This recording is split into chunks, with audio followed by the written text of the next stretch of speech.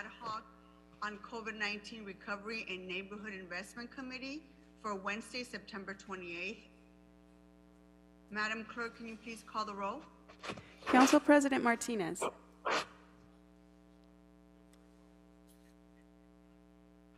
Council President Martinez. Present. Councilmember Harris Dawson. Absent. Councilmember Price. Absent. Councilmember Cedillo. Present. Councilmember O'Farrell. Present. 3 members present and a quorum, Madam Chair. Okay, thank you. We're going to go ahead and jump into public comment, members. I'd like to make sure that the members of the public are aware that since there are other committees scheduled this afternoon, our members need to get going. So I will limit public comment to about 45 minutes, maybe a little bit more depending on how many callers we have. But I do want to remind the members of the public, I do not want to lose quorum in this committee. So we need to make sure that we can get through public comment quickly and effectively, because some of these folks on our committee need to head out to another committee meeting that's happening right after ours. So I just want to make sure everyone understands that.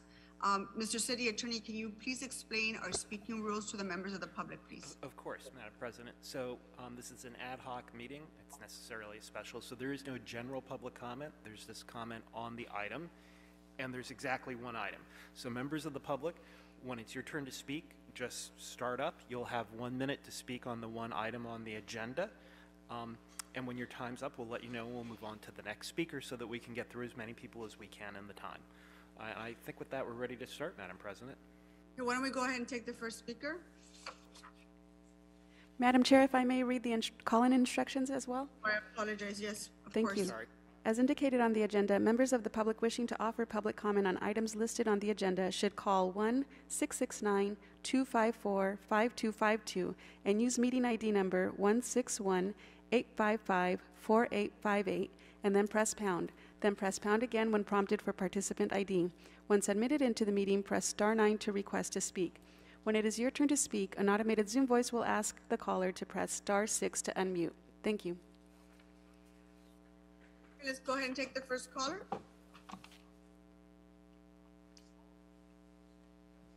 Please state your name and begin. Speak on, I guess it's only one item, item 1, and general public comment. So There's no general public comment. This is only, this is a special committee meeting, so you have 1 minute to speak on item number 1. Okay, so basically we should be offering permanent protections for tenants. Every eviction that happens is violence, and we need to, and especially with the continued expansion of 4118, we need to make sure that people remain housed, make sure that no one is getting evicted. And I hear constantly about how the landlords are struggling or whatever, except most landlords own numerous properties, are just trying to profit further while tenants suffer. So we need to offer permanent protections for tenants, make sure that no one gets evicted, to make sure that if people are struggling to make rent, they get assistance. We need to make sure that if people need to, Thank you. people don't get evicted. Thank you, Speaker.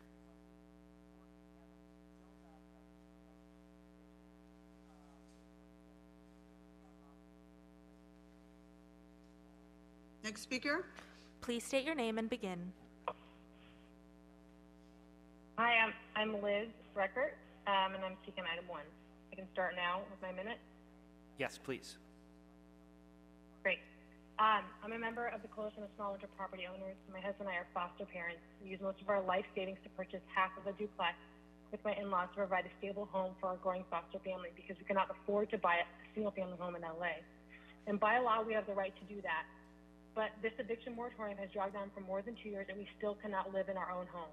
Instead, our home has been stolen from us so that 3 guys in their 30s who have not claimed a COVID hardship can go to Burning Man, rent yachts for birthday parties, gamble at horse races, and sail up in hot air balloons. And it has been stolen from us, but our tenants are not the ones that stole it. It's been stolen by these overly broad policies that you've been upholding for the last 2.5 years. It is hurting innocent families like ours and letting people take advantage of us. We don't want government handouts. We just want to live in our own home. We are not rich. We are not like that previous speaker said. We invested all of our savings to have a place to live, and now we can't. It's time to end the eviction moratorium, and please don't delay this going to a. Thank you.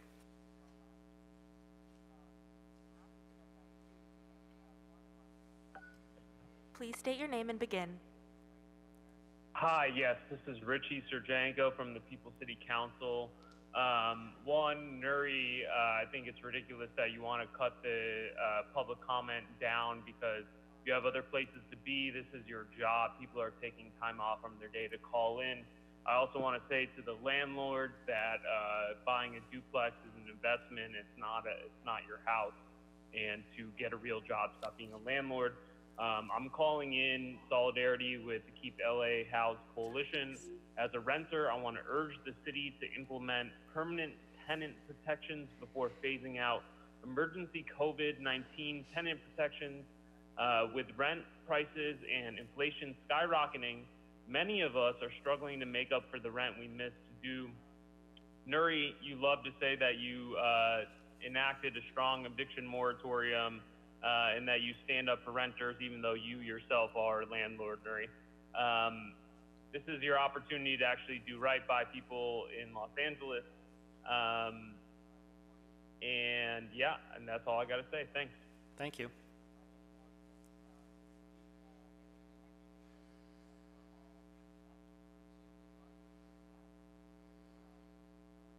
Please state your name and begin. Yeah, this is Robert. My family owns a rental unit in Atwater Village. The rent freeze going on for another year. This makes no sense. Everything absolutely must end now. Honestly, there's no justification at this point. Thank you. Thank you.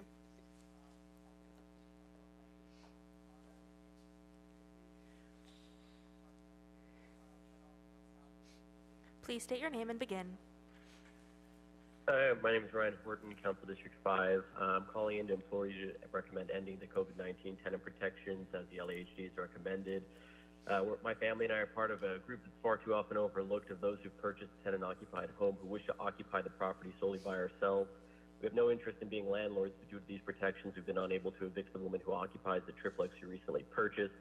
She's refused buyout offers. She's contested information provided by LADBS, LAHD, and the Bureau of Engineering about her unit being illegal and that she'll need to vacate. And she's lived there for almost a year now, rent-free, while refusing to vacate. She does this because she knows she can live there rent-free while collecting a relocation fee at the end, and it's completely unfair. As someone who doesn't want to be a landlord and who just wants to live in his home alone and peacefully with his family, I beg you to please end these protections, or at least allow certain evictions to resume. Thank you. Thank you.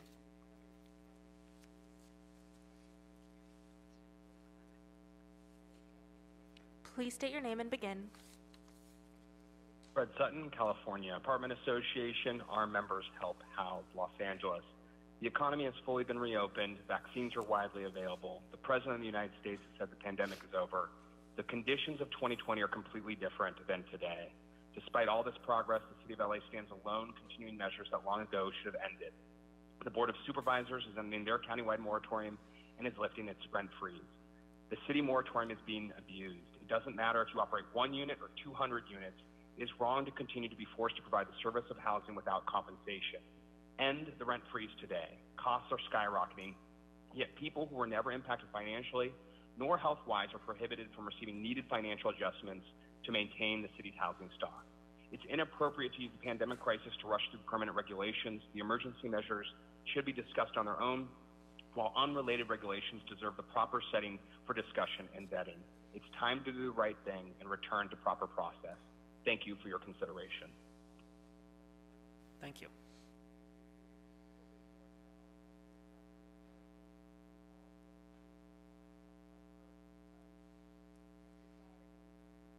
Please state your name and begin. Hi, my name is Bijan. I'm a tenant organizer with Community Power Collective. I want to recommend extending the moratorium. There's a clear difference here between small landlords and mostly corporate landlords, you know, having their bottom line readjusted, or thousands and thousands of vulnerable working class, disabled, elderly, and young tenants becoming homeless. Okay, so I highly recommend that this board introduce legislation to protect unauthorized occupants. Ton of leaseholders have passed away during this pandemic, and we need to protect the tenants that have been paying rent, even though they're not on the contract. We need tenant protections for folks with pets. We need universal just cause. We need to protect the most vulnerable. Thank you, Speaker.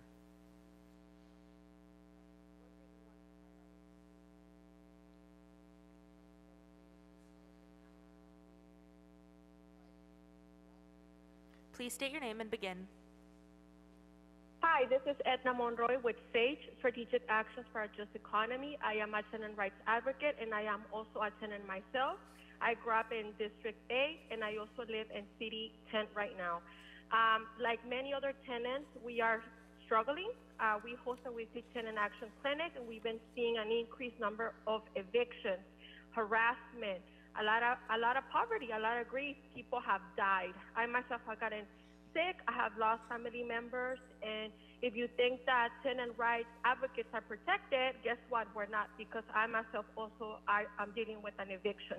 So we need these protections permanent. We need to make sure that we as LA set an example for others to follow, especially with this worsening housing crisis. So do what's right, stand with tenants, and pass permanent tenant protection. Thank you. Thank you.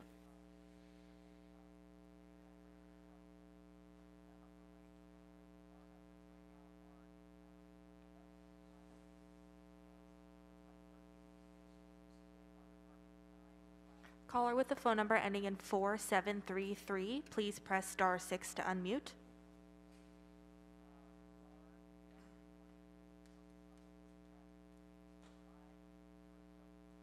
Once more, caller with the phone number ending in 4733, please state your name and begin. My name is Adriana Medina. I'm a homeowner that lives in San Fernando Valley, and I'm calling in support to the renters. January 1st is going to end the protection for renters to have animals. What is going to happen? The shelters are going to be full of animals, and the city is not going to have the budget to feed those animals or to take care of those animals. And now, after January 1st, we're going to have not only homeless people, we're going to have homeless animals. Remember, during the pandemic, everybody was so happy because the shelter was empty, because everybody was adopting animals. Well, that protection is going to end January 1st, and we're going to have a big, huge problem. Animals are part of our family. There are help people with special needs. We need to protect them and protect the families that have those animals. Thank you very much. Thank you.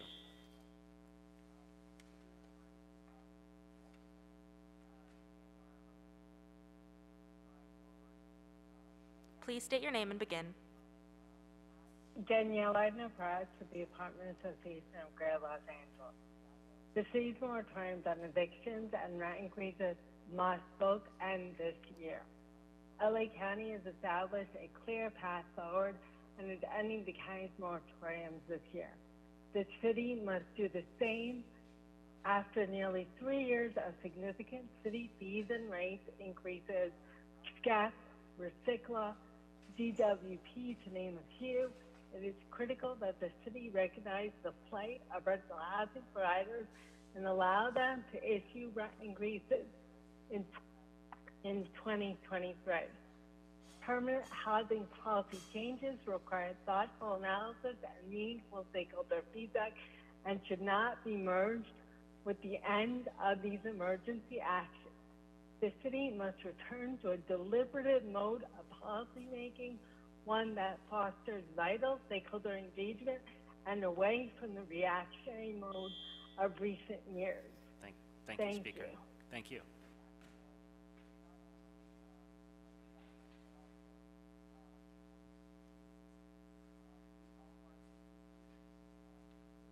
Please state your name and begin. Natalie Medina. I'm a tenant and I live in East Hollywood, and I'm also an attorney with Heart LA and in solidarity with the Keep LA House Coalition. As a pet owner and a tenant, I want to urge the city to ensure that people and pets that have been protected during the emergency period continue to be protected and not exposed to an undue threat of eviction. No one should be evicted because they had to combine households or because they got a pet during the pandemic. Landlords have the tools they need to address problems if they arise. I keep hearing about, these moratoriums. As an eviction defense attorney, I have been defending evictions throughout the majority of the pandemic with exclusion of 2 months at the very beginning. So we should not hurt families' chances of staying housed, and tearing them apart. This law also protects tenants with disabilities who get emotional support animals, because it's been so difficult to access mental health services during the pandemic. I lost my grandmother and my father during the pandemic. We got 2 pets. These animals, they helped us survive that, this entire situation. Landlords' profits may be hurting, but the comparison to tenants. Thank you, Speaker.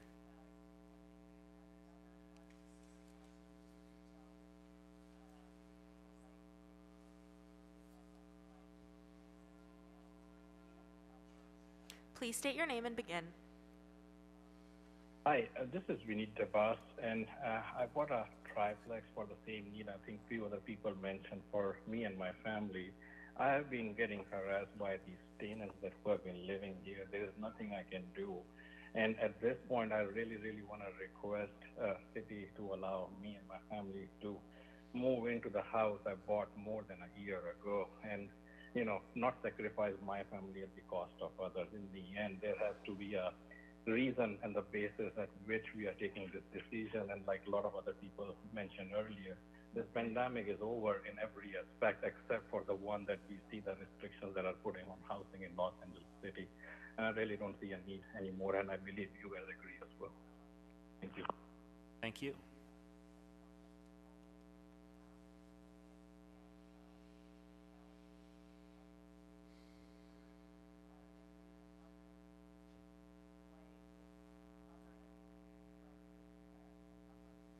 Caller with the phone number ending in 0233, please press *6 to unmute.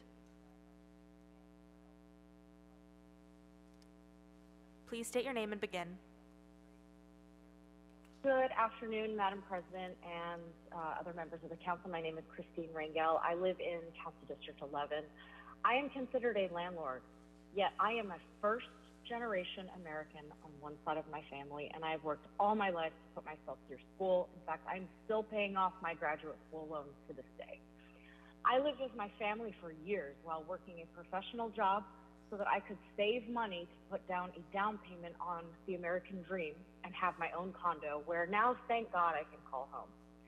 However, the last 2 years, I've been taking care of a sick family member out of the country, leaving my condo empty. Not because I don't want to fill it with a renter, but because I'm terrified that my hard-earned condo will be stolen from me in a way that it has been from other people in my condo complex who have tenants claiming to be suffering from the pandemic, all the while posting their glamorous trips across the world on Instagram. Working hard all of your life so that you can have a roof over your head is not a crime. But in LA, it feels like it. Thank you. Thank you, Speaker.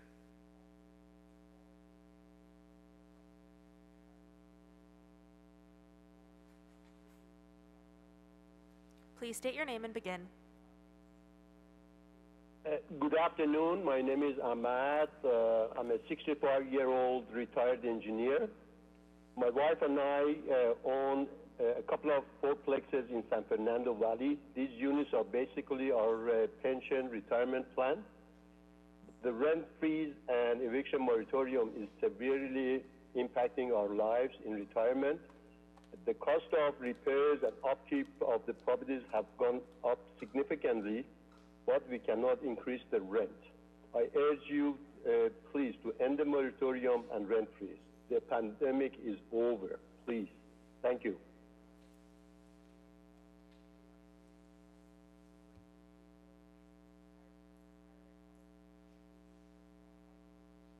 Please state your name and begin. My name is Sarah Wiltsong, and I'm with the Los Angeles County Business Federation, also known as BizFed, an alliance of over 220 business organizations that represent over 410,000 employers in the LA region. We wish to express our strong support to responsibly phase out of the city's eviction moratorium and rent freeze.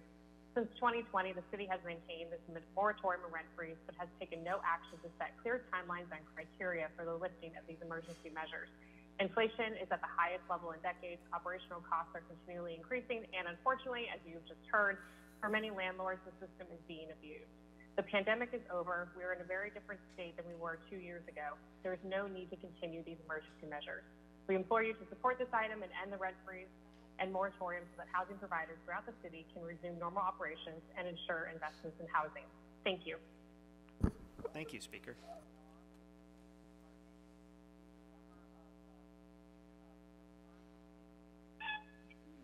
Please state your name and begin.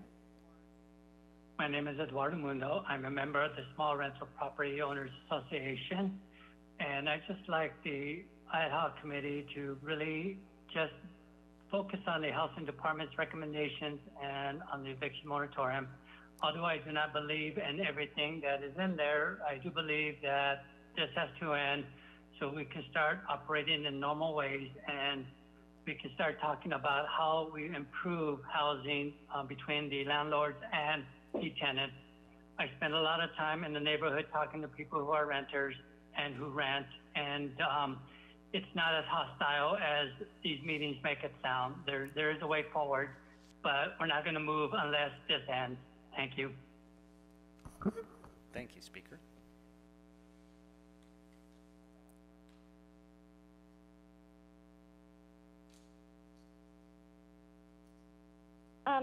Please state your name and begin. Hi, I'm Gigi. I'm calling because I'm a tenant in Los Angeles, and I think that the eviction moratorium and protection should continue. First of all, it's weird that people are calling in about buying houses that people were living in and expecting to live there themselves without consulting the people who live there. That doesn't sound like a good way to secure your future. It just sounds like an awful thing to do to the family who's living there. And second, the pandemic, it might be over on paper, but a lot of us are still sick. A lot of us still haven't recovered income that we lost. A lot of us are still struggling to find jobs. Even if the pandemic is over on paper, the effects of the pandemic are still ongoing, and we need to maintain those protections so that we can, we can recover, from this. I don't see how anyone's going to be able to recover from the ongoing debilitating effects of this illness if they're. Thank you, Speaker.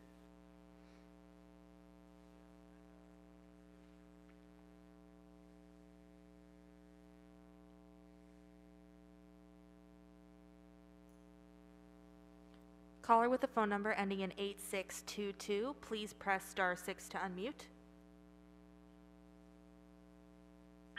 Please state your name and begin.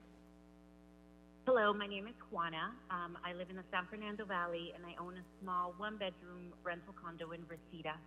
I'm begging you to please end the eviction moratorium on December 31st. My parents came from El Salvador. My mom cleaned houses. My dad cleaned buses. The little money they could save, they gave to me to put down for this condo so that it could belong to my family.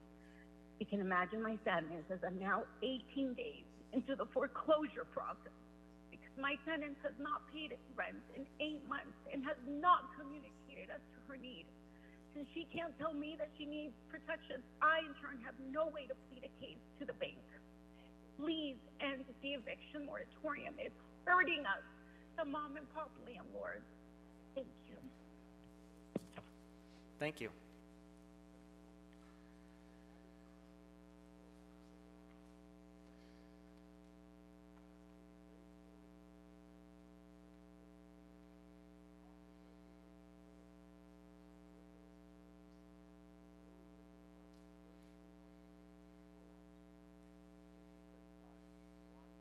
Please state your name and begin.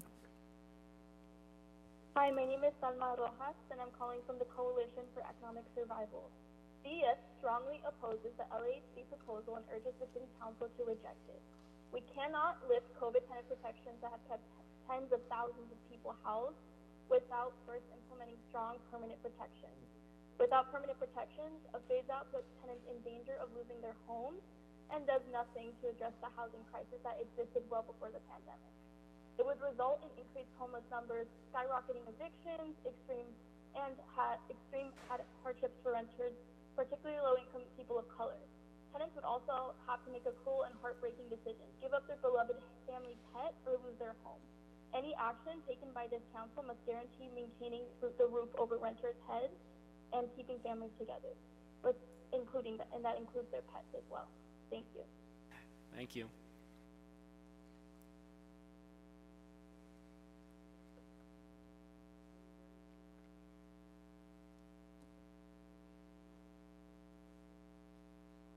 Please state your name and begin. Hi, my name is Catherine Shreenan, and my brothers and I inherited our parents' family home after my father died last June. We are not millionaires. We don't own a bunch of properties. We don't make a lot of money like people are talking about. Our parents worked very hard for their home, and they passed it on to us. Due to these protections, our tenants will not leave. They've sabotaged us trying to sell the home. My brother lost his home in Florida last year due to a storm. He cannot use that money. He's financially insecure. What about the people that own their own home and they've worked really hard? What about us? This broad law doesn't protect people like us. It only protects a certain population. And people making comments about, oh, you know, you make all this money or you have all this stuff, that's not our case. So why are we creating these broad laws that don't protect people like us? It's unconstitutional. It's not right. If LA County wants to do this, then they can buy our home and take it over if they want. But we have no ability to sell it because of these laws that are in place. Thank you, Speaker.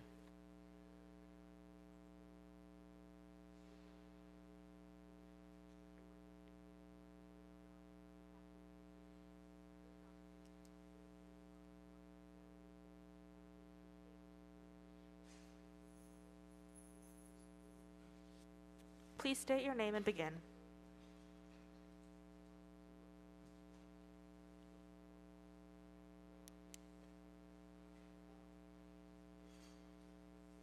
So we have a caller with a block number, so we don't know how to identify it. If it may be you, please say something.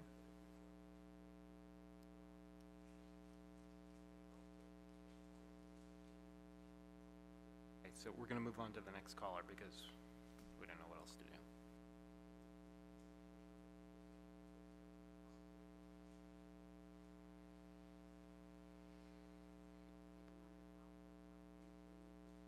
Please state your name and begin. Hi, my name is Frank Nemiroff. My late wife and I invested our life savings and took out an additional mortgage on our home to purchase a small apartment building in Venice in 2013. My family's business closed during the COVID pandemic, so my sole income is rental income. I have a tenant who has not paid rent since February 2020. While most of the past due rent has been paid by rent relief programs, not everything has been covered. The tenant is presently 7 months in arrears, with total past due rent more than $19,000 and rising each month. I am angry beyond words at being forced to provide free housing for this tenant. I'm aware that the moratorium says tenants will have 12 months to make up missed rent payments, but this is completely unrealistic. The arrearages will have become too great to ever be repaid. The eviction moratorium has turned people like me into providing free housing indefinitely for tenants who either can't pay or choose not to. This is grossly unfair, placing a tenant's financial burden onto. Thank you, Speaker.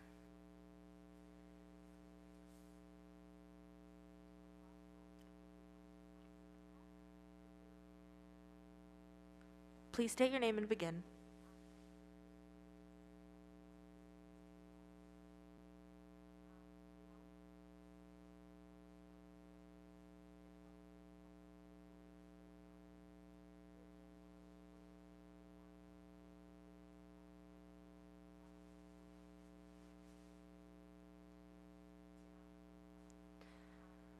Caller with the phone number ending in 8393, please begin.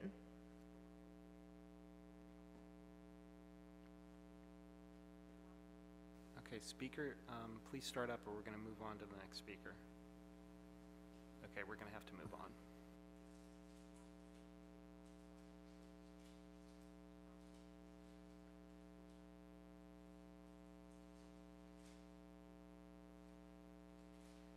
Please state your name and begin. Hi, my name is Miss Foster, and I'm just saying, for the love of God and all that is holy, please end this long overdue assault on landlords. I can't stress enough how this has been one of the greatest failures to protect taxpayers from fraud and abuse that has transpired as a result of a lack of oversight and accountability that should have been in place from the beginning. One of my own tenants applied to Housing is Key. She told them that she owed me money that she didn't owe, and they sent her over $39,000. They never contacted me, asked me anything to confirm. They just took her word for it.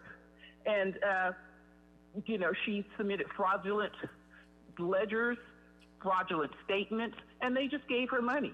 I personally know of other people that have continued to work and or had no change in income and just chose not to pay their landlord.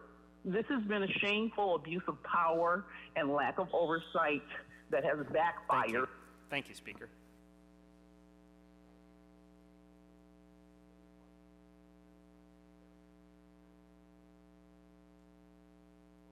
Please state your name and begin. Hi, it's Ella Pacheco with the Los Angeles Area Chamber of Commerce, calling on behalf of over 500,000 businesses in Los Angeles in support of Item 1. The actions taken by the city in early 2020 were meant to be temporary. Infectious rates are down, vaccination progressed, full employment has returned, and the state and federal government have given massive amounts of direct monetary assistance to help residents that were most in need. Additionally, California has implemented strong emergency provisions that have permanently alleviated residential rental debt concerns. I hope you'll consider supporting Item 1. Thank you. Thank you.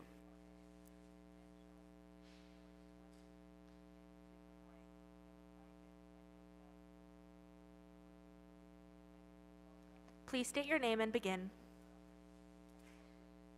Lila Nguyen.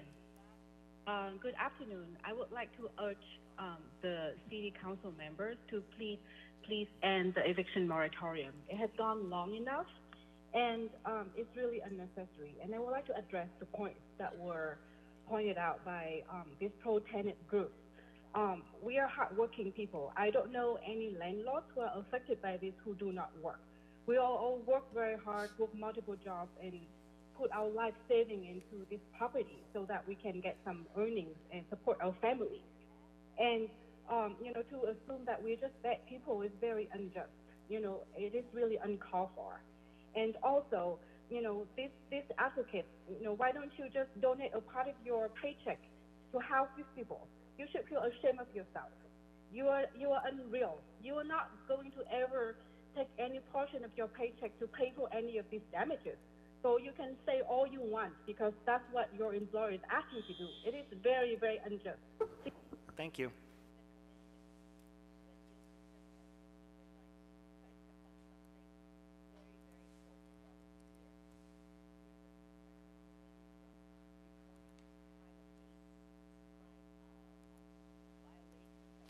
Please state your name and begin. Hi, my name is Shelley. I'm calling in to ask you guys to end this moratorium as well. It's not fair to landlords. You guys are putting a hardship on us that we can't even, we're unable to pay our bills because we have a tenant that's not paying their bill, and they haven't paid us since March of 2020. It's really unfair that you guys don't see both sides of this. I don't know how you don't realize it's a domino effect. Like the tenants don't realize it, they don't care. They're taking advantage of the system, and it's not just us that are getting taken advantage of. They haven't paid us, they can pay us, but they're choosing not to pay us because they know they have this umbrella over them. We have to pay for any repairs, we have to pay the mortgage, we have to pay for the water, all the maintenance of the property, and nothing is coming back to us in return. It's very much a misunderstanding that people who own a property are making some huge profit off of it. There's so Thank many you. bills that. Thank you, Speaker.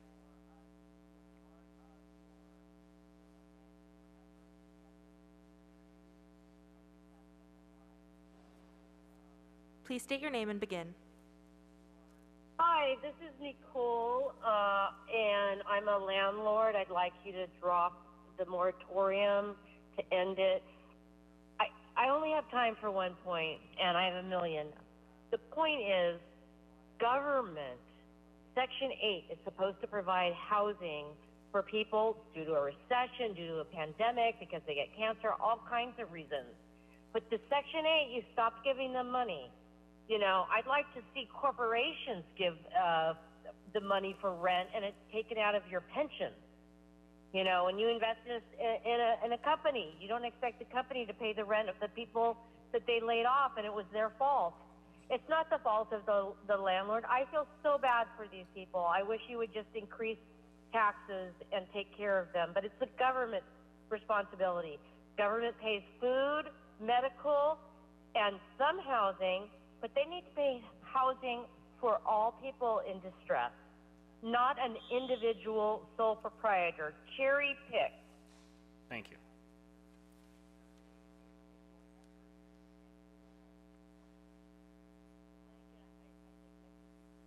Please state your name and begin. Hi, hello, my name is Victor Reyes, and I'm calling on behalf of VICA, Valley Industry Commerce Association.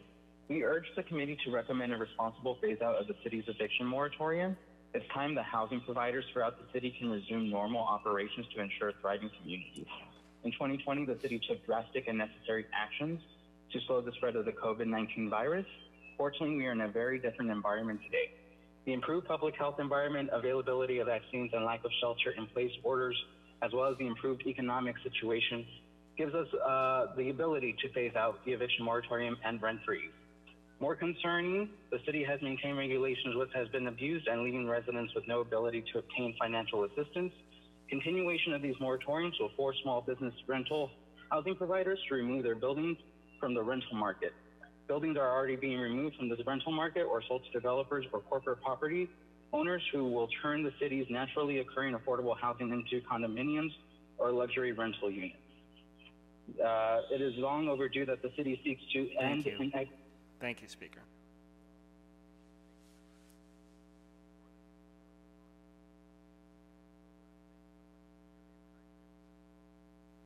Please state your name and begin.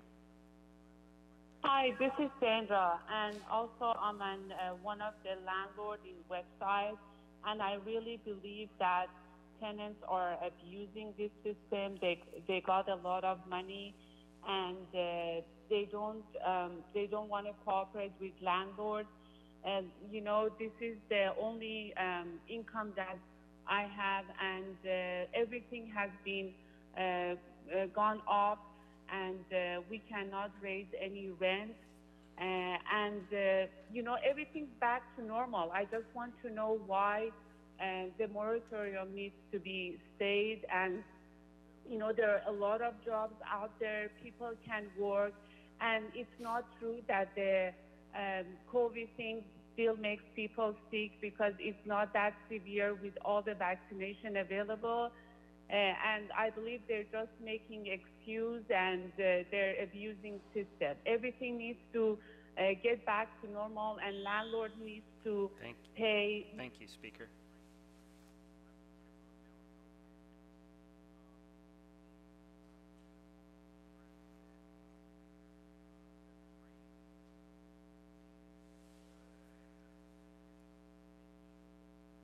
Caller with the phone number ending in 9998, please press *6 to unmute.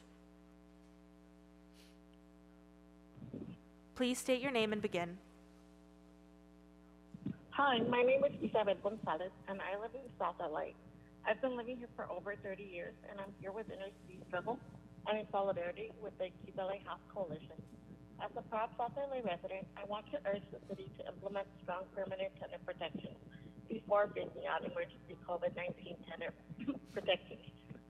To protect my community, the village who has raised me and who I love, with rent prices and inflation skyrocketing, many of them are struggling to make up for rent missed due to illness or job loss. Amidst harassment by landlords and some living conditions, existing tenant protections are the only thing that have kept many from becoming homeless. South LA has seen an explosion of crime and homeless shelter makeshifts, and families doubling up the number of folks in apartments to avoid having their loved ones out on the street. Let's make no mistake, the pandemic is not over for those people. They need strong permanent tenant protections before any phasing out can take place, especially not immediately after. Thank you, Speaker.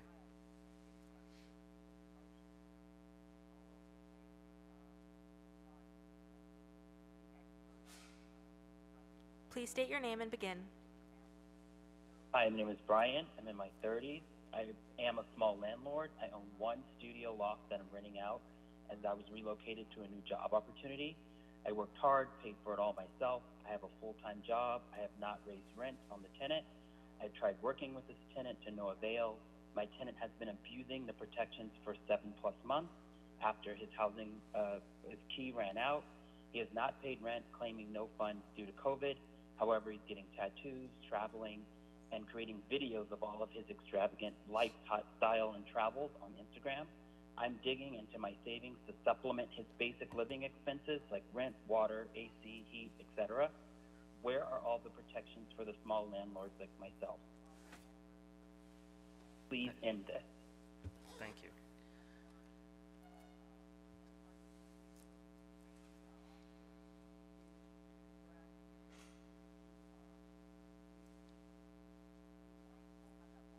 Please state your name and begin. Hi, my name is Hannah, a member of the Small Rental Property Association. My husband and I purchased a duplex to live in with another family in 2020. Neither of us could afford another way. We turned to multifamily home ownership to afford homes of our own in Los Angeles, but duplexes are almost never sold vacant. And 3 years later, the other family still can't move in because of the moratorium on no fault. 3 years is a lot of time for families with young kids, and 3 years is also a long time for emergency legislation to exist. Is an emergency order still warranted? What makes Los Angeles unique among all other cities in America who have long since ended their state of emergencies? Or are we using the moratorium to backdoor legislation? Our tenants have not suffered COVID hardships. They own multiple cars, regularly go to resorts, horse races. They're paying rent, but that rent is so far below market price that they have argued it simply does not make sense for them to move. So while the moratorium on no-fault evictions continue, we continue to subsidize their extravagant lifestyle, losing money every month while we make up the difference on the mortgage. I beg you, support multifamily homeownership. It's a solution to the affordable housing crisis. End this emergency moratorium and move on from your first draft of this housing policy. Thank you, Speaker.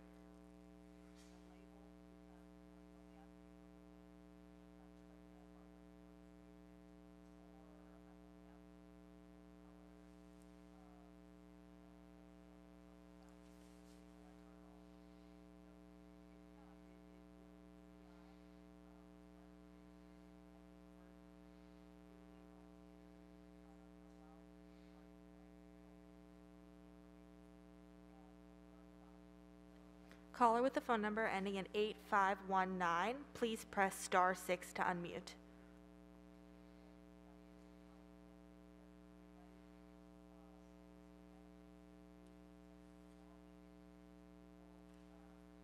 Last time, caller with the phone number ending in 8519, please press *6 to unmute.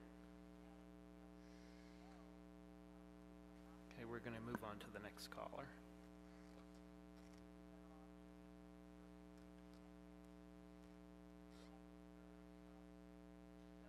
Please state your name and begin. Hello, my name is Elizabeth Hernandez. I'm an ACE organizer.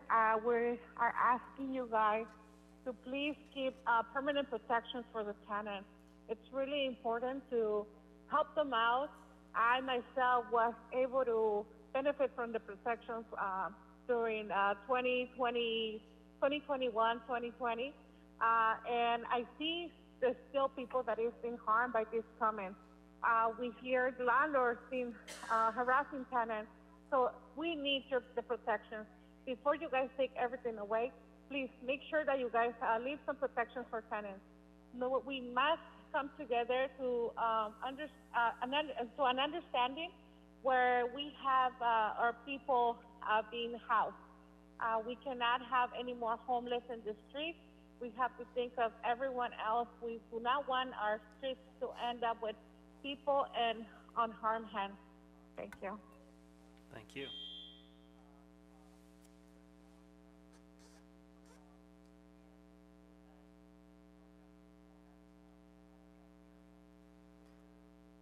Please state your name and begin. Necesito traducción.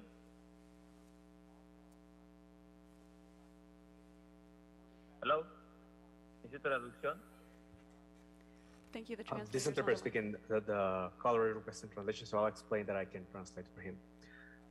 Buenas tardes. Sí, una vez que usted termine con su participación, yo voy a traducir todo a inglés. Quiero hacer comentario público en el artículo número 1 y comentario público. I would like to make a public comment on item number 1. Hola, mi nombre es Hassan y vivo en el distrito 14. He vivido aquí por más de 5 años y estoy con la organización ACE y solidarización con Keep LA House.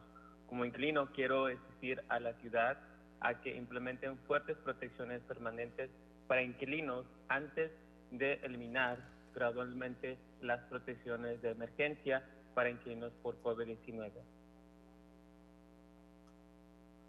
Hi, my name is Hassan. I live in District 14. I have been living here for the past 5 years, and I'm with the Keep LA House department. And I would like to strongly ask you to have some permanent protection for tenants. To do that before you progressively remove this current law for COVID-19 protection. Con los precios del alquiler y la instalación por las nubes, muchos de nosotros luchamos por recuperar el alquiler perdido debido a una enfermedad o pérdida de trabajo, en medio del acoso de los propietarios y las condiciones de vivienda en los barrios marginados. Las protecciones existen para inquilinos solo son lo único que ha evitado que muchos de nosotros nos quedemos sin hogar.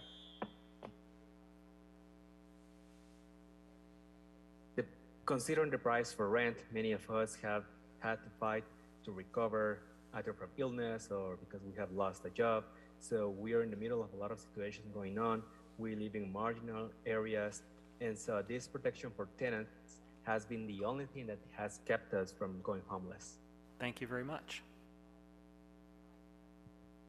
Okay, before we take the next speaker, members, I realize it's already been 50 minutes worth of public comment, but I'm going to go ahead and go another 10 minutes because we do still have quite a number of speakers waiting to speak, and I want to be as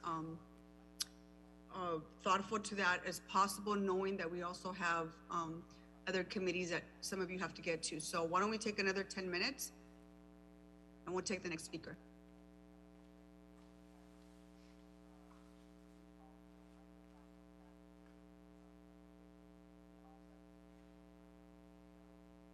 Please state your name and begin. Hi, my name is Sandra Guzman, and I am here today with Inner City Struggle, and I am in solidarity with the Keep LA House Coalition. I am a proud South Central Los Angeles SD2 resident.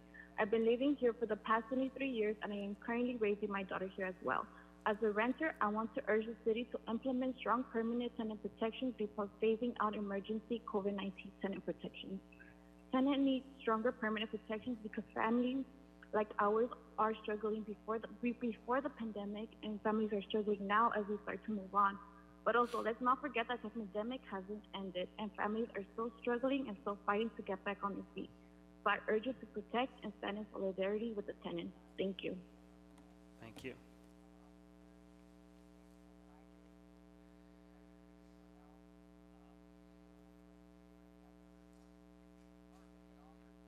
Please state your name and begin. Good afternoon, and thank you for your time. I'm Katie Seymour. I represent 1,100 units in Hollywood in support of ending the moratorium. While we continue to hear about the large corporations that profit and that they're not impacted, what isn't recognized is we also have ground leases that must be paid in the amount of over $3.3 million for the ground alone. This does not include our operational expenses, which exceeds upwards of $10 million annually. We currently have upwards of unpaid rent exceeding $6 million from residents that have clearly stated they are capable of paying rent but have chosen not to because they aren't required to. I urge you to end the moratorium. Thank you.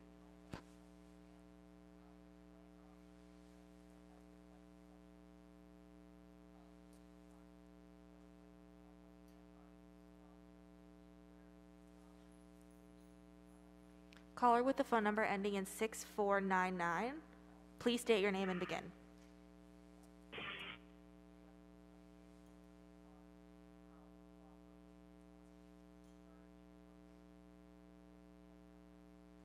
Caller with the phone number ending in 6499, please press *6 to unmute.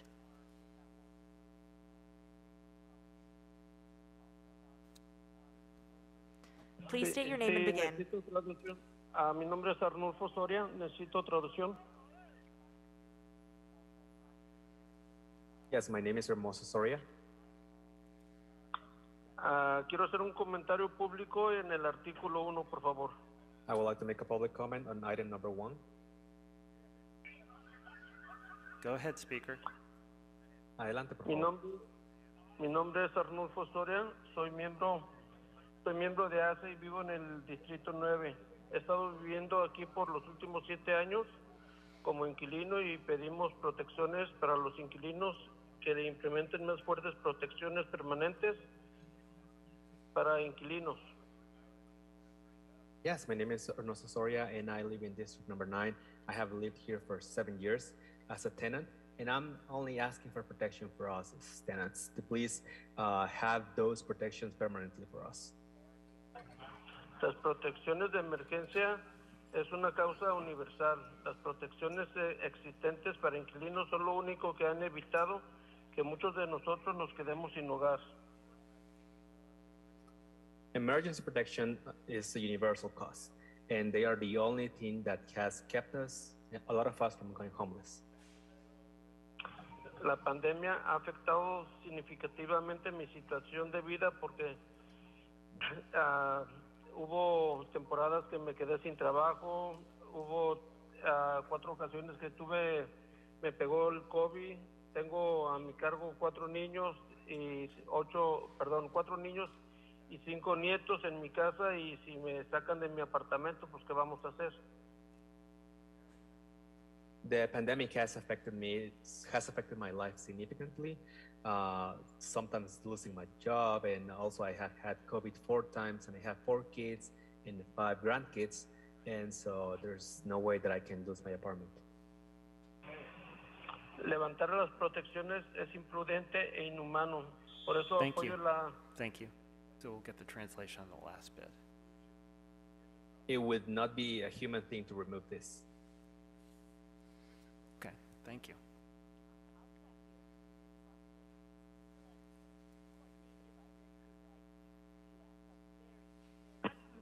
Please state your name and begin. Good afternoon, committee members. My name is Lionel Mares, Council District 6. Hello, Nuri, Mr. Pablo. Calling regarding this agenda item, I've heard from many people from both sides, tenants and small landlords. I believe both sides have valid reasons, because I've been reading about this for the past 2 years.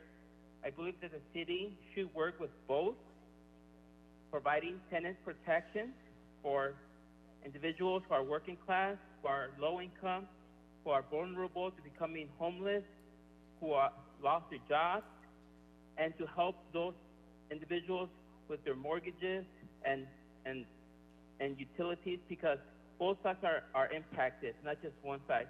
Except for the larger landlords, they don't need our help. But the common person are struggling to pay their rent, their mortgages, property taxes, and it frustrates me that people are fighting over and not working. Thank you very much.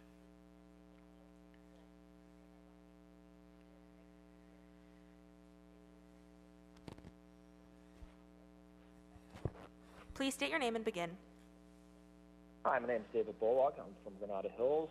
I live in Council District 13. I know another caller called earlier and said that landlords should get a real job it takes a lot of sacrifice in order just to save up a down payment to get a property, and then it takes a lot of work to do improvements on that property, including code improvements, improvements that will make the place more livable. As been stated already, the pandemic has ended. The restrictions that have been placed and the policies that have been placed has been removed already.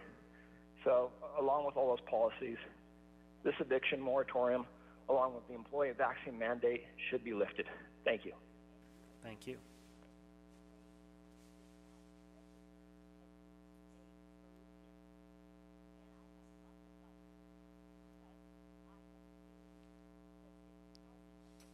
Please state your name and begin.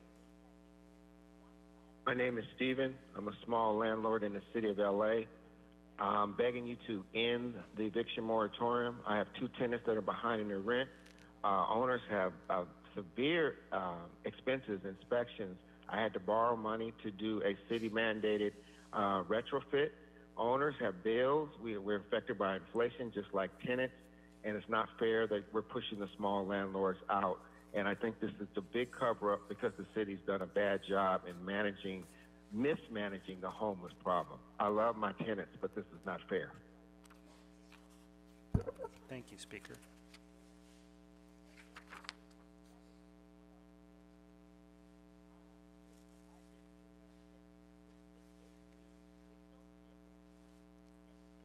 Please state your name and begin.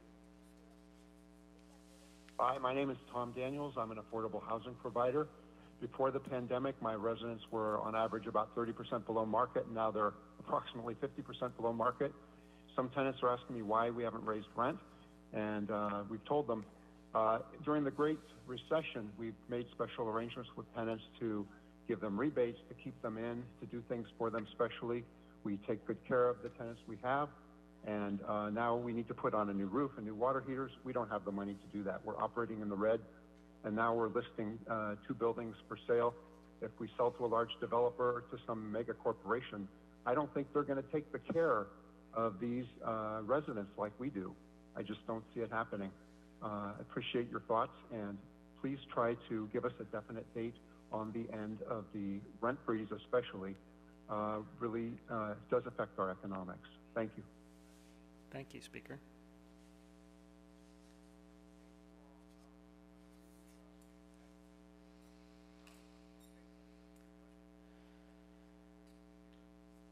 Please state your name and begin.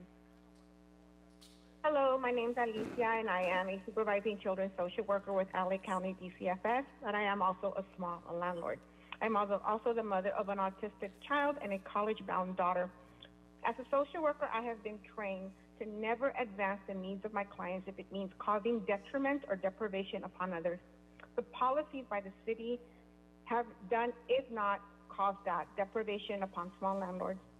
The moratorium and the evictions, no rent increases for 3 years, pushing policies for landlords from not being able to check criminal records, pushing policies on eminent domain upon other owners, government nuisance trying to pass a policy to keep landlords from suing for back rent. Essentially, it's causing horrible detriment on landlords.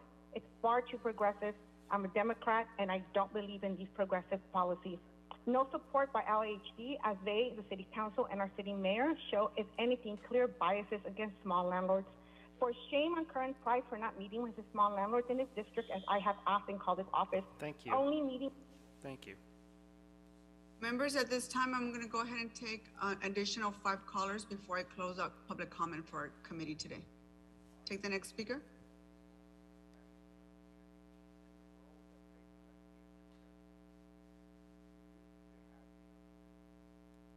Please state your name and begin. Hi, my name is Rebecca Viejo. I'm the trustee for my elderly parents. They are octogenarians who rely on the income from their rental properties in Council District 14. This past year, they haven't been able to collect any rent from their tenants. Meanwhile, they are beset by health and safety and nuisance notices from the city, which my parents aren't able to address because their tenants have taken advantage of these protections and are not cooperative.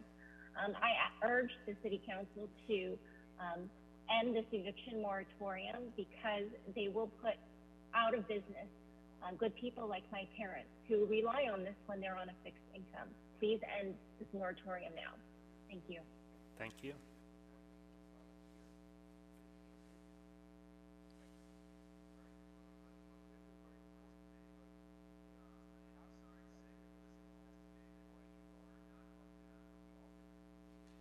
Caller with a phone number ending in 9737, please state your name and begin. My name is Ron Jacob. I just want to state something. When we purchase as landlords our property, never in the escrow documents, never in the lease agreement, it shows that government has a right to take our properties hostage because of any consideration. If the city believes that they want to go ahead and give people the right to live free rent, we have no problem. Write us a check for the building and go ahead, and you can do whatever you want with the property. But this is a business. We work hard to get the property, and this is a business. So I'm asking you, please, to end this, because the tenants are taking advantage of this, and it's ridiculous. People, I have Section 8 tenants that go ahead and cut their hair for their people, for people, and claim they have no money. We have people here that are obviously taking advantage, and nobody's going to be evicted or on the street, and I'll tell you why. Because if, bottom line, they're paying cheap rent, and they're working right now, and they're going to go ahead and keep on paying rent because they don't want to be in the street. So the saying that people are going to be in the street, I think, it's really ridiculous. Thank you, Speaker.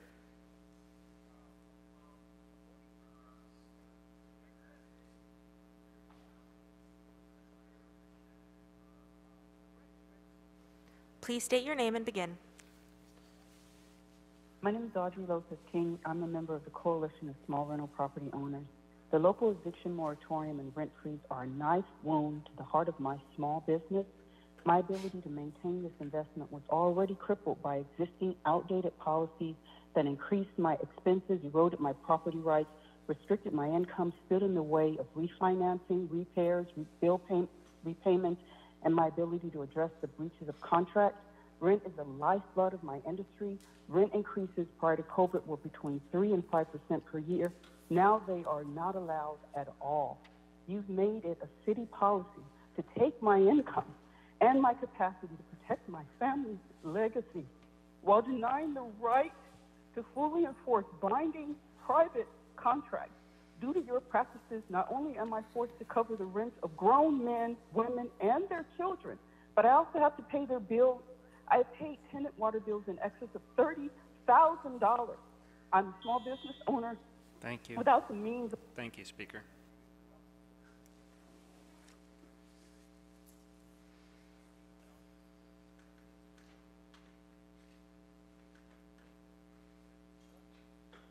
Please state your name and begin. Hi, this is Alipia Jola. We are a housing provider in the city of Los Angeles. We'd like to thank ACID for their report and having the courage to recommend an end date to the eviction moratorium. There's no question that the COVID-19 related emergency eviction moratorium and the rental increase freeze, which is not squarely addressed but in their report, have served their purpose and must end. The conditions present in March of 2020 are simply no longer here. Schools were shut down. Everyone was forced to stay at home. There were no vaccines or treatments, soaring unemployment, and there were high death rates. That's simply not the case anymore. LA hosted the Super Bowl, for goodness sakes, and many, many indoor events are currently being held with little or no masking. Even the president has said the pandemic is over. So it's insulting to be talking about COVID-19 related protections when the rest of the city and country have clearly moved on and resumed business as usual operations. Housing providers should be allowed to do the same. Thank you, and there's Speaker. no Thank you.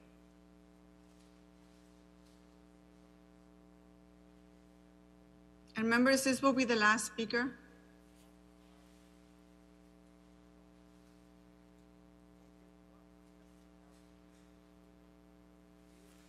Please state your name and begin. What we are experiencing today is corrupt politicians working with dirty developers.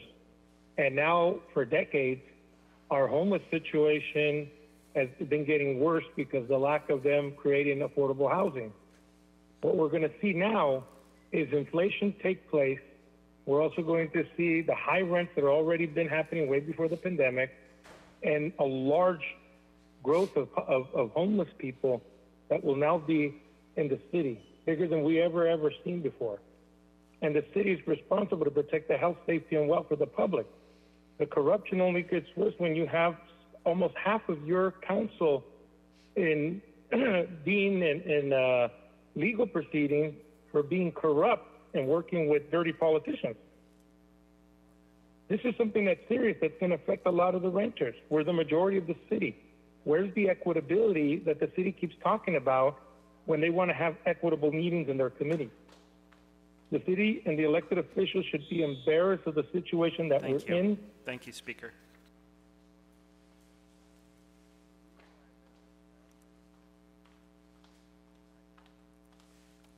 Okay, members, I'm going to go ahead and close public comment for today's committee meeting. If I can have the clerk read item number 1 into the record, please.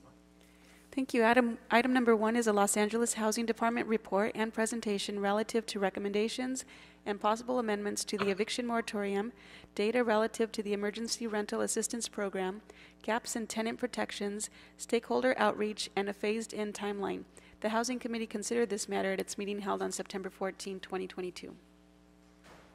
All right, thank you, Madam Clerk. And before we go into our housing development for a brief overview, I just want to remind us all that the eviction moratorium was put in place earlier during the pandemic in order to really protect the most vulnerable tenants, especially low-income families in our city. But we put this in place and we consider our moratorium to be one of the strongest tenant protections in this country. And we've kept these protections in place for longer than almost any other municipality in the state. And so for that reason, in February, if you all remember, nearly 2 years after we started the pandemic, I introduced a motion to ask the Housing Department to start thinking about what a transition out of these temporary eviction protections would look like. And that work has been taking place. The goal still remains the same, members. We must put in place long-term protections for our tenants while still preserving the economic well-being of our small mom and pop landlords.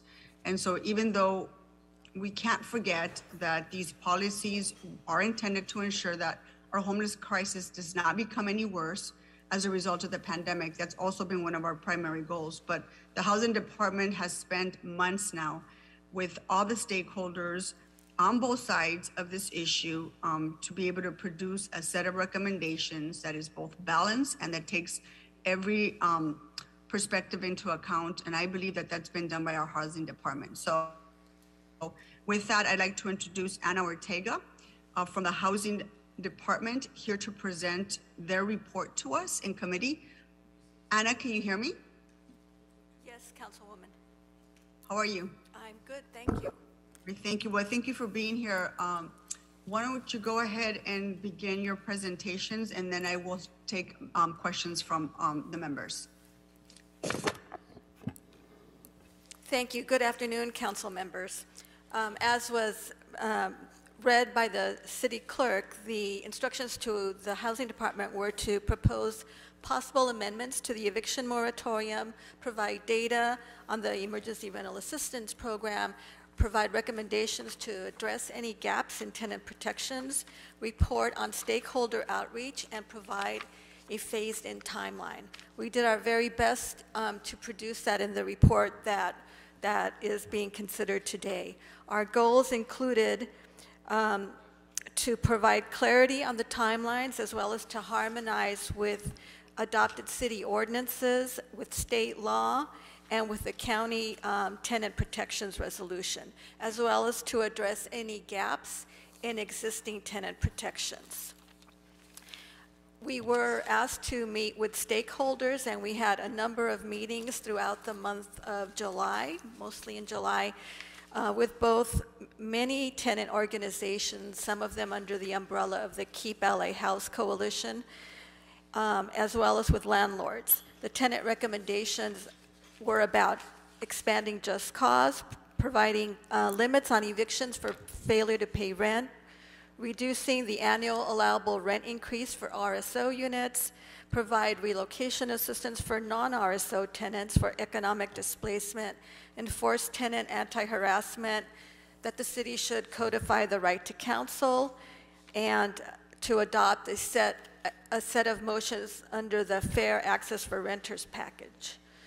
On the other hand, landlords wanted the immediate lifting of the eviction moratorium and freeze on RSO rent increases. They, most of all, I think, wanted a definitive end date. They want tenants to validate a hardship and landlords to be restored their ability to manage their properties properly. They wanted restoration of landlord rights to own or occupy and to evict tenants in order to comply with government agency orders. They wanted restoration of the annual rent adjustments and recommended a thoughtful analysis of the many complex permanent policy changes separately from the lifting of the eviction moratorium. What we have proposed with regard to rent and non-payment of rent is to phase out the non-payment protections as of the date that the council determines that the eviction moratorium should be lifted. When we prepared our report, we were discussing December 31st. We were also recommending that tenants provide a self-attestation if they are unable to pay the rent. With regard to rental arrears, there's two deadlines at play. One of them based on state law, which requires payment of COVID debt as defined in state law by August 1st, 2023. So that would be an unpaid rent that was due from March 1st, 2020 through September 30th, 2021. So that debt has to be paid by August 1st. Furthermore, our moratorium is going on beyond September 30th, 2021. So the debt that accrues from rent that was due from October 1st, 2021 through the end of the eviction moratorium shall have to be paid 12 months after the lifting of the eviction moratorium. Those are the main things related to COVID. It's the lifting of the limitations on evictions for non-payment as well as no-fault evictions. Beyond that, we were asked to look at gaps in existing protections. So the biggest gaps are for those renters who rent units that are not subject to the rent stabilization ordinance. So for that reason, we strengthened and repeated our prior recommendations for adoption of just cause eviction protections for non-RSO units. We had actually submitted a report with these recommendations just prior to the COVID pandemic in March. Our report was sent in January of 2020. And what that means is that renters in non-RSO units need to be given a legal reason for eviction. It doesn't mean you can't evict people, or it doesn't mean that you can only evict them for non-payment of rent. There's actually 14 legal reasons for eviction. 7 of them are for things that the tenant does, like not pay the rent or violate the lease, being a nuisance, using the rental unit for an illegal purpose. All of those are part of the 7 at-fault reasons that are legal reasons for eviction. Then there are 7 no-fault eviction reasons, such as when an owner wants to move in themselves, when they want to move in a resident manager, when they are doing primary renovation, or when they wish to go out of the rental housing market. All of those reasons are also legal reasons for eviction, but those require that a notification be filed with the housing department and that tenants subject to no-fault evictions receive relocation assistance. The policy to adopt just cause for all rentals means that all tenants would be due those protections, not just RSO tenants.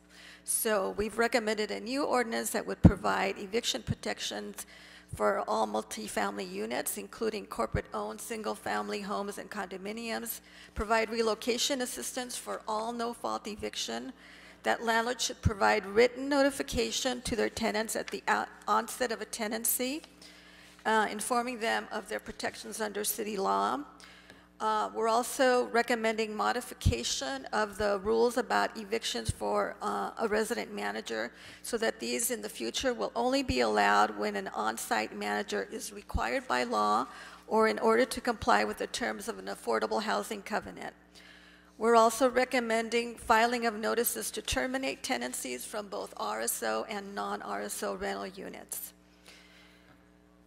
There's a number of items. There are very many complex recommendations. So there's 2 items that we are recommending that the Housing Department and the City Attorney collaborate in reporting back, and those are limitations on evictions for failure to pay rent. It's been pointed out that some jurisdictions set a threshold for how much back rent is owed. So the city proposes to look at that and recommend a policy for the city of Los Angeles, as well as the possibility of requiring relocation assistance for economic displacement when the rent is raised by a high amount. So those are items that we will report back on. We'll also report back on updated studies about funding resources to enforce these changes and strengthening of tenant laws. So we're asking for authorization to update a study that was previously done in conjunction with our earlier reports. We've also been asked to look at the formula for the annual RSO rent increase and to look at city-mandated fees that go into landlords' operating expenses. So that's 2 studies that we will be returning back once they're completed. If adopted, the timeline would be upon the lifting of the eviction moratorium, tenants must begin paying their current rent, and also for a period of time, depending on the timing of the adoption by council, tenants will have to provide a self-attestation that they are unable to pay the rent due to the impact of COVID-19. I mentioned there will be 2 deadlines for repayment of rental debt. August 1st, 2023 for unpaid rent due up through September 30th, 2021, and then an additional deadline to be set 12 months after the council lifts the eviction moratorium. Under the current ordinances that the council adopted, the annual allowable rent increase would be paused for 12 months. There are other kinds of rent increases that would be able to go into effect 60 days after the eviction moratorium is lifted. Those are rent increases that landlords get approval from LAHD, such as for capital improvements, seismic retrofit, and primary renovation. Finally, there was one troubling category of no-fault eviction that's been paused with negative repercussions for landlords, and that's evictions based on compliance with a government agency order. Our recommendation is that those be allowed as soon as the ordinance can be written and become effective. So that is a summary of the department's recommendations in our August 25th, 2022 report, and I am available for any questions. Thank you.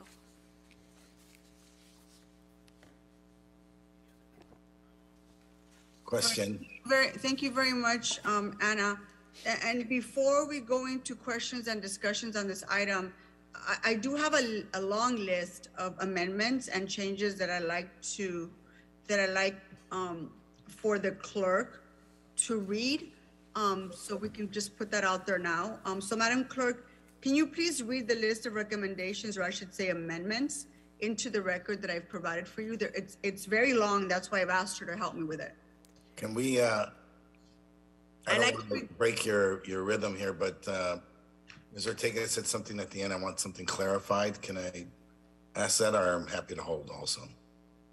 Hold on, Mr. Cedillo. I'm going to go ahead and just ask the clerk to read the list, to read those amendments into the record. Sure. In case any of you have any questions on those as well. Can you go ahead and do that for me, please?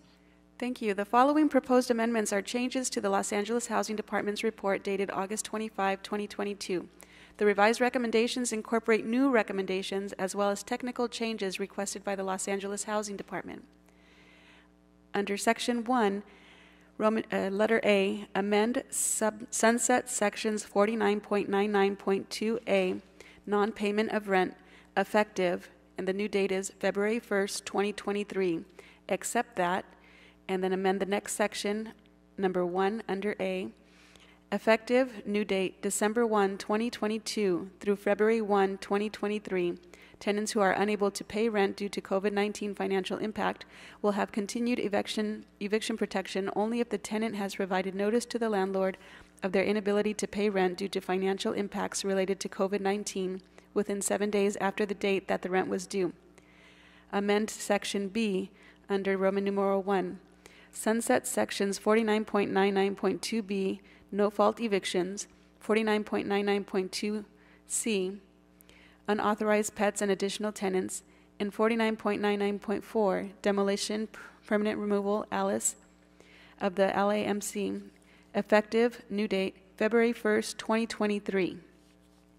Amend item number 2 under Section B, provide that noncompliance and related inspection fees imposed between March 4, 2020 and new date February 1st, 2023, due to a landlord's inability to comply with a government order to vacate as a result of the city's COVID-19 eviction moratorium, shall be waived by both the Los Angeles Housing Department and the Los Angeles Department of Building and Safety. Add new recommendation number 5 under Section B. Request the city attorney to include a new provision that RSO tenants whose no-fault evictions were paused due to the eviction moratorium under 49.99.2.b and who continue to reside in their units be provided with a minimum 60-day notice and an opportunity to refile an appeal of the relocation amount due to them based on a change in disability status that affects the tenant's qualification for a higher relocation payment. Add new recommendation number 6 under Section B under Roman numeral 1. Provide that no-fault evictions for unauthorized pets and/or tenants can be enforced only after February 1st, 2024, and after the landlord has provided a 30-day notice for the tenant to remedy the situation. Amend Section D.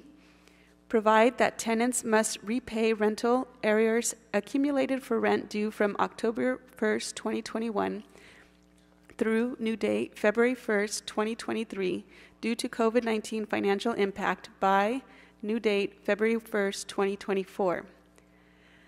Amend Roman numeral number 2, request the city attorney with the assistance of the Los Angeles Housing Department to draft an ordinance amendment for implementation on or before February 1st, 2023, to regulate evictions, just cause, in rental units formerly regulated under the COVID-19 tenant protections ordinances as follows.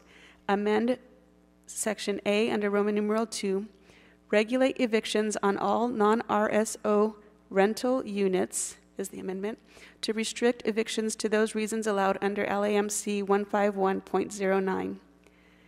Add Section 2 to Roman numeral B, to B under Roman numeral 2. Provide an amount of relocation assistance or rent waiver equal to 1 month of the tenant's rent that was in effect when the owner issued the notice to terminate the tenancy if the no-fault eviction occurs in a single-family home rental owned by a natural person where the landlord owns in the city of Los Angeles no more than 4 units of residential property and a single-family home on a separate lot, inclusive of natural persons who have their properties in a trust.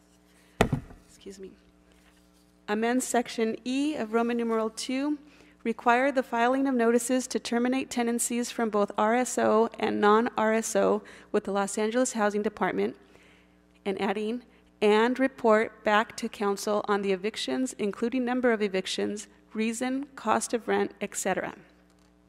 Under Roman numeral number 3, amend Section B, options to establish a threshold for relocation assistance to tenants for economic displacement.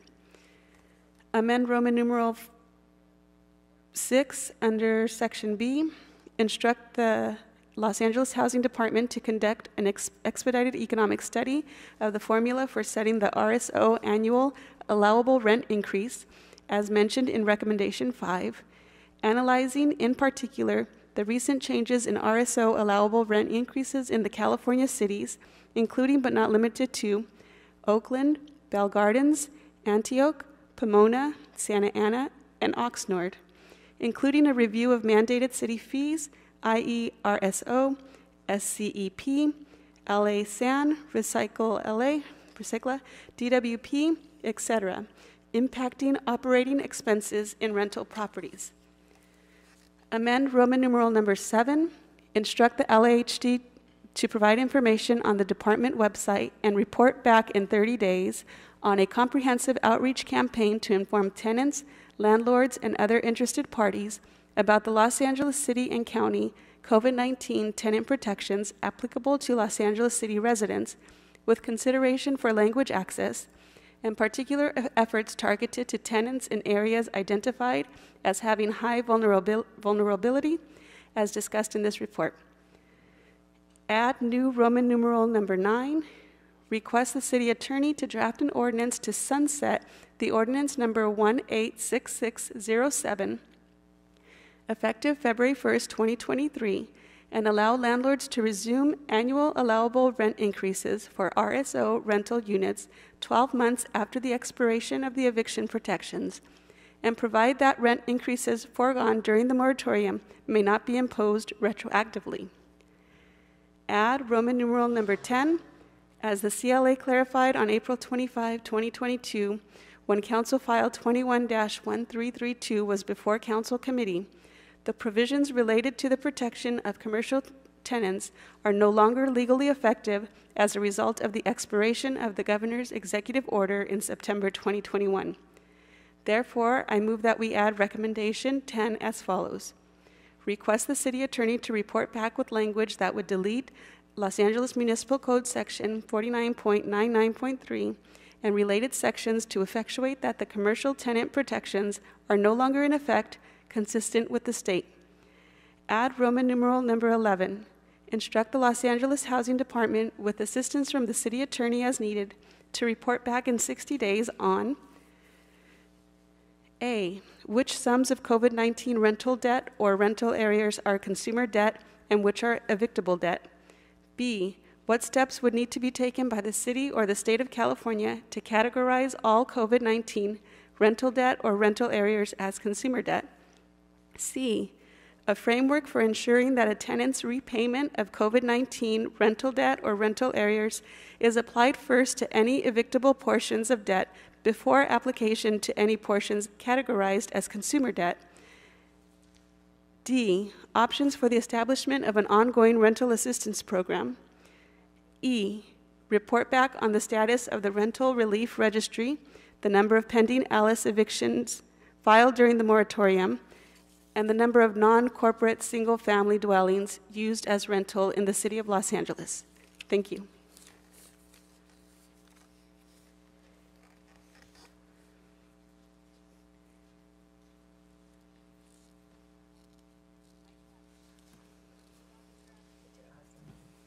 Anna, is there anything else you need to add? A point of clarification. Because rent is due normally on the first of the month, and it covers the rental for the entire month. The first modification says to sunset 49.99.2A effective February 1st, 2023. But if it's the intention of the committee to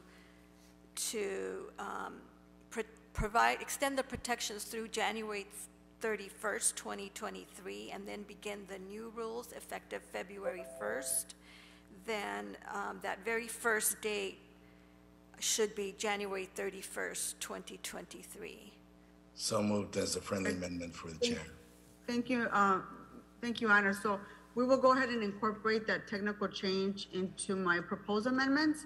There are a lot of really important protections incorporated into the department's report, and in the amendments we all put together. So I really appreciate that, Anna. Thank you so much to you and to the housing department for spending so much time to thoroughly prepare these recommendations today, Anna. So I really do appreciate your help.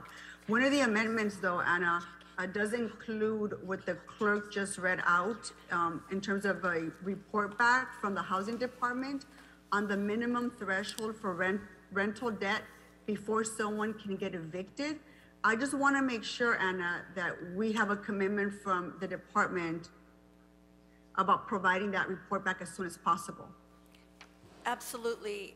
That was in our original recommendations, and we've had discussions underway with the Office of the City Attorney, including a brief review of what other cities are doing in that issue. So we should be able to report back expeditiously on that I item. appreciate that. Thank you very much. Just wanted to make sure we made that clear. So members, that's all I have, but I know there's two of you who would like to ask questions. Mr. Cedillo, why don't we start with you?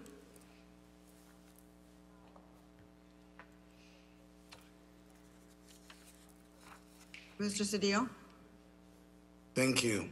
First of all, let me praise you for allowing the public comment that you did. You got close to matching the amount of public comment that we had in our committee meeting, and so I want to note that for the record. Second, I'd like to also acknowledge the incredible hard work of the department. There is enough on both sides here for people to be unhappy with. And my experience as a union organizer and a negotiator tells me that this is probably the best deal that we can put together. And it's been put together by a department that works day in and day out to address the extraordinary challenges that face our city. I know there's a lot of interest in comparative government these days, but the challenges that confront this city, its leadership, are unique and very special and organic to the city of Los Angeles, and that is our first and foremost obligation, is to serve the residents of the city of Los Angeles. And so I want to note that, and I really acknowledge the hard work of Ansul and Ortega, all the people who work in the department. They're the consummate professionals, and they have met the challenge of a really extraordinary time. People have come to us and they have a lot of questions, but I don't think, Madam President, that it can be understated the significance of the decisions that we had to make going into a pandemic, a global pandemic that shut down the economy of the world, and us unknowing, unless we had lived 100 years ago and were familiar with the last pandemic, global pandemic, it was unknowing for us to make the decisions that we made. It was difficult for us because we didn't have the data points. We didn't have the markers. We didn't know when this was going to end. The early speculations were all modest compared to what the world had to confront. You, as president of the council, and the rest of the council took bold action that was required. It was not exact. It was not precise. It was not nuanced. But that was the nature of the challenge that this body confronted. And so I want to applaud your leadership on this matter. Things took place. They were not perfect, but they were what was required at the time. Our priorities were the people who lived in the city of Los Angeles, and we had to lay that decision-making process over other challenges that were pre-existing, challenges of homelessness, challenges of housing, the challenges of constructing housing in the city. And so again, I'm taking this moment in the second to applaud your leadership on this question of the decisions that we made during the pandemic as they were. Now the challenge for us that confronts us is how do we walk away from this pandemic? And again, it's unknowing, it's going to be difficult. It will not be precise or exact, but we have to be as nuanced as we can be, as thoughtful as we can be. It's broad brush, but we have to pay attention to the corners, the details, because not one size fits all. And so there will be other, I imagine, subsequent motions, other subsequent fixes that will come that we will learn about as we go forward from this point forward with the amendments that you've offered. I applaud you. I support the amendments. I look forward to us bringing this to the full council, and I'm prepared to vote for the motion as I was the last time we met. Thank you. Mr. O'Farrell? Thank you, Madam President, and I also want to thank the Housing Department for this. As someone who was a renter most of my life, grew up, we never owned a house, and We faced housing insecurity. We faced eviction. My family, brother, 2 sisters, parents, we were evicted a couple of times growing up, so we know what it's like. We didn't have the protections back then, but of course, we didn't have a worldwide pandemic either. We know that this pandemic has caused tremendous hardships and uncertainty placed on renters, but we should also acknowledge there have been hardships for the true mom and pop landlords, many of whom called in today. I want to thank both renters and these mom and pop landlords that have been so burdened and in some cases in arrears and or filing for bankruptcy. Really impactful, and nothing we do is neat, easy, or clean. We do our best and we act. My focus has always been to keep people housed. I know that I'm not alone on this council, but I will say that is our focus and has been. In addition to the moratorium, in my case, I led a $1 million rental assistance program as the pandemic really landed 2 years ago, over 2 years ago now. It helped about 500 households in the 13th district stay in their homes. And this was a framework for the additional citywide relief programs that eventually totaled more than $300 million. So this city, this council, has helped keep thousands and thousands of people across Los Angeles in their homes. And Madam President, you said it in your opening remarks. And you mentioned that this city is a leader in the state. It's a leader in the country. I don't think any other city of any size in the United States has done or acted with such robust level of resources for the people who need it most. In my case, our relief programs were much needed in the 13th district, where we have the highest number of multifamily rental units as well as the highest number of rent stabilized units. We're working day in and day out to protect those. My district also had the highest number of applications for emergency rental assistance during the pandemic of any other council office. So now here we are 2.5 years later. Pandemic is winding down. We're entering into what will likely be called a long-term pandemic. In addition to the burdens on renters, we also have to recognize the hardships faced by mom and pop landlords.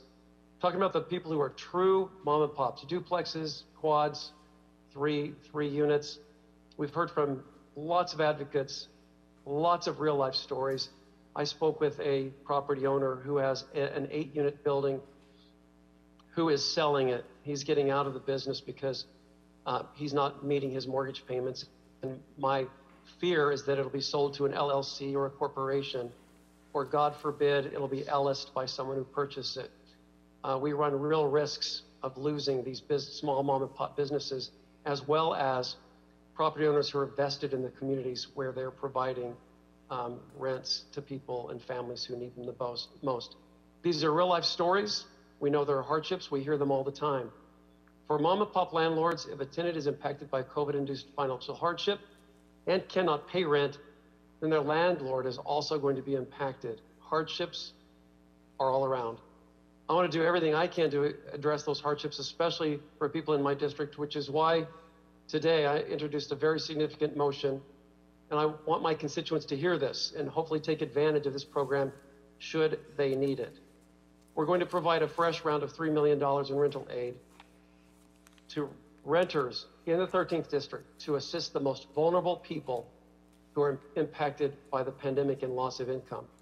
This program should be up and running before the end of October. And to make it as convenient as possible, both tenants and landlords are going to be able to apply. And this program will help thousands of renters and the mom and pop landlords that they rent from. So my message to my constituents in my district that I represent is we want to help keep you in your homes. We continue to be here for you. More help is on the way very soon. And as Mr. Cedillo said, we're probably not done. This is just yet another phase as we find our way as the pandemic draws to a close.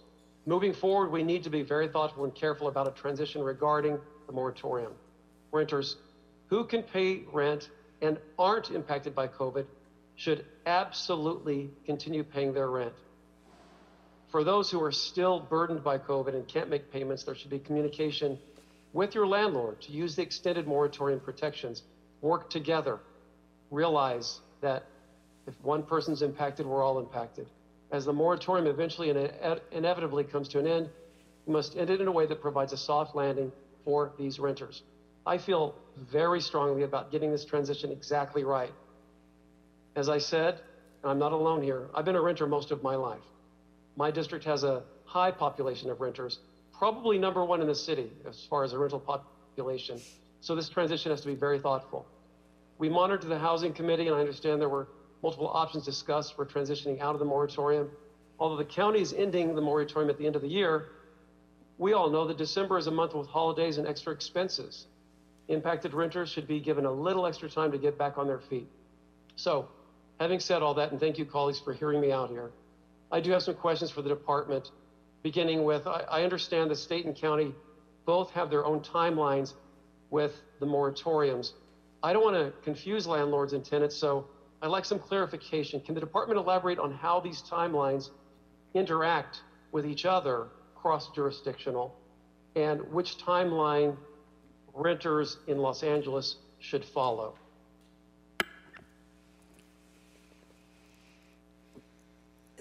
I did discuss the non-payment or the repayment time for rental arrears accrued. So there are 2 dates that renters will need to remember. That will be, the first one will be October 1st, 2023. And then based on today's recommendations or today's amendments, the rental debt for the later period would be due February 1st, 2024. So there will be 2 time periods depending on what months tenants might owe rent for. Thank you, Anna. And will the Housing Department be putting out a Q&A info in multiple languages? Absolutely. We intend to engage in a robust outreach program because it is confusing about how all these things work together. And we do have to explain both city provisions as well as the county and state provisions. But I will say that part of what we worked very hard to do was to make recommendations that harmonize with what was there. And if there's any difference, the city protections are a little stronger, but still in keeping with what's allowed under state and county law. I've been out in the world a lot, and I know that there's still some confusion from renters and property owners, landlords, about the sunsets, et cetera, of the moratorium. So I think we should approach all of this with a fresh look so that everyone understands everything moving forward. Thank you for that. And what kind of notification to the landlord will be required from renters who are impacted by COVID and unable to make payment? Will there be a document? What type of notification are we talking about here? Tenants have to inform their landlords that they are unable to pay the rent within 7 days of the rent being due, really by any method. The department will provide a sample notification on our website just for convenience and clarity, but we don't want to restrict the notifications that tenants may provide to their landlord because a tenant may just not know about it or just make a mistake. So we don't want to expose tenants to being liable for eviction because they didn't use the right form. But we do want to provide a sample for convenience. Okay, but it will have to be something written on a piece of paper somehow, right? Rather than just say, well, I told them and they still did this. In other words, something that protects both the renter and the landlord. I believe that tenants are using emails. Okay, so a record of some sort. Yes. Okay, thank you. Colleagues, I'd like to talk about pets, members of our family. It's important to many people, including me. I was raised with animals. I have animals, or an animal.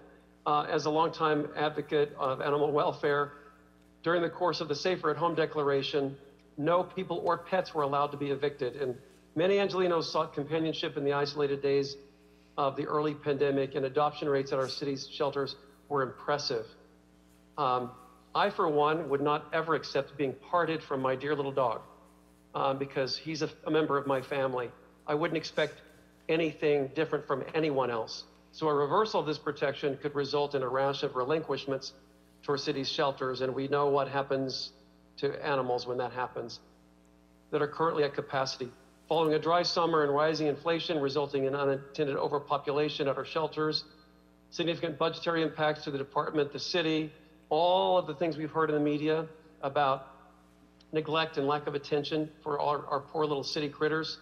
I think this is really important. So in my view, in order to mitigate this possibility, Madam President, in addition to your amendment, I'd like to direct the Department of Animal Services to report on policies and procedures for renters who have adopted pets during the emergency order who are in full compliance with all animal services ordinances and regulations regarding pets to retain rather than relinquish their companions.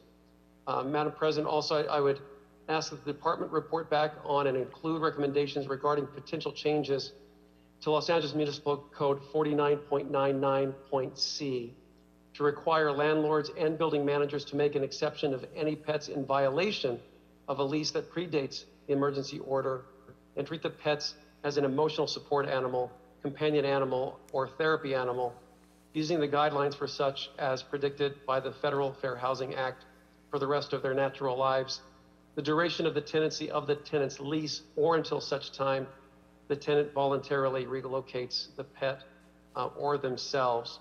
And I further ask the department to report back on policies in other jurisdictions that educate and regulate adoptions of pets by residents who are subject to lease agreements that may restrict or prohibit pets in rental properties, further reducing the rates of relinquishment.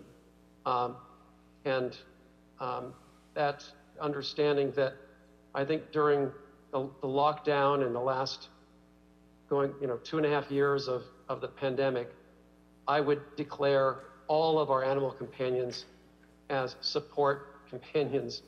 We know the level of depression and the level of isolation has really caused a number and has impacted people's mental health. So I think this is really, really important. I would appreciate that as a friendly amendment. Madam President, thank you. And thank you, Housing. Thank you, Mr. O'Farrell. So the way I understand what you just asked, so there are 3 different report backs, is that correct? Yes, and okay. Yes, thank you, Madam President. I believe Mr. Cedillo seconded your amendments. Is that correct? That's correct, yeah. Yeah, thank you. You did. All right, so colleagues, seeing no other members on the queue, I will go ahead and recommend that we move to approve item number 1 as amended, and which is before us today. So Madam Clerk, and that was already seconded by Mr. Cedillo earlier on in terms of my amendments. But if we can ask the clerk to please call the roll on item number 1 as amended, please. Councilmember Martinez. Yes. Councilmember Harris Dawson. Yes. Councilmember Price. Absent. Councilmember Cedillo. Yes. Councilmember O'Farrell. Yes. 4 ayes, this item is approved as amended. Okay, Madam Clerk, seeing no other items before us, is that correct? Correct, the desk is clear. Right, then our meeting is adjourned, members. Thank you very much. Madam Chair, housing is at 3. Housing Committee is through at 3 o'clock. You've got about a little 9 minutes before you start committee. Good luck. Thank you. Our meeting is adjourned. Thank you very much.